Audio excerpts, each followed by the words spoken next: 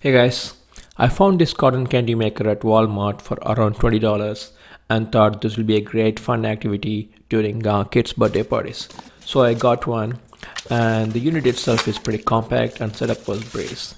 It comes with a base unit with a heating element, does have a suction cup so it sticks to the surface, and three reusable cones and a scoop for our sugar.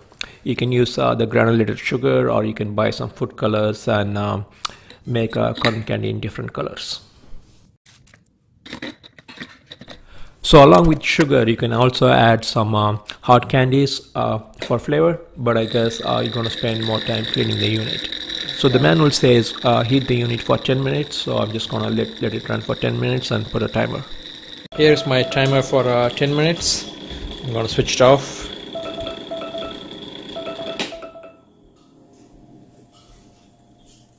So the manual says 1 scoop of sugar, granulated sugar.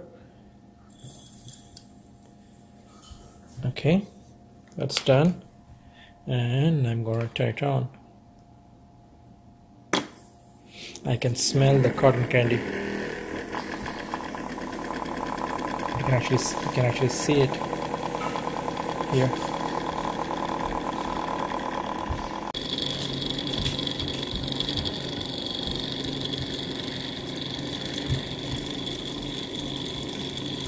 I guess this is how we have to hold it.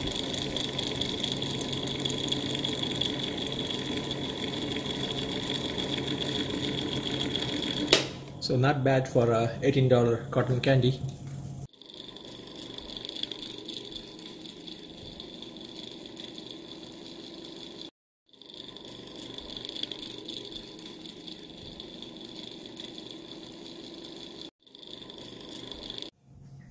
So we are done. Obviously it's super hot, as you can see. Just let it cool down. So there you go. Thanks for watching.